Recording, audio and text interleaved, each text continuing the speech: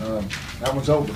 It's a painful second half. We did not play very well at all. Give them credit. They continued to fight and made it a ball game. So our first 22 or 3 minutes were good enough, but man, got a lot of work to do. So we'll continue to go back to work.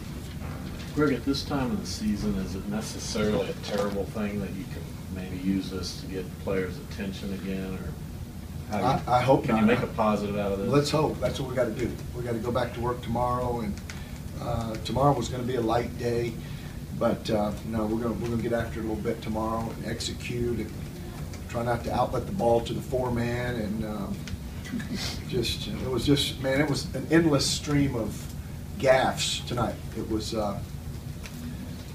But give them credit. You know, they kept fighting and playing hard and got it to single digits after it was, what, 22 or 23 at one point. So we did not show any killer instinct tonight. Coach, how happy were you with the defense Takel Cotton was playing on Milton Doyle? I think when Takel was on him, he only scored about 4 when Takel was guarding him directly. He finished with 16 in that second half when it got kind of ugly. But well, Cotton was on him then too. So. Yeah. Cotton didn't have his best game either.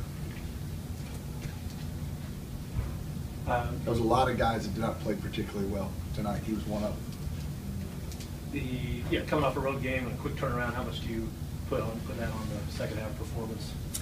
1 day to prepare, but you know they had 1 day to prepare as well. So, and they had to travel. It's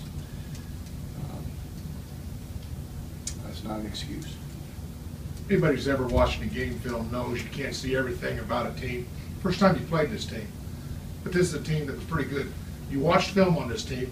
When you come away from this game, what is the one thing about Loyola that you now know that you didn't know just watching film? They drove it really well at the end of the game. The second half in particular, they got to the rim too easily, but we kind of knew that. But we did a pretty good job of it until they started really the floodgates open. I don't know what part of the game that was, Paul, but they really started driving it on us too easily at that point.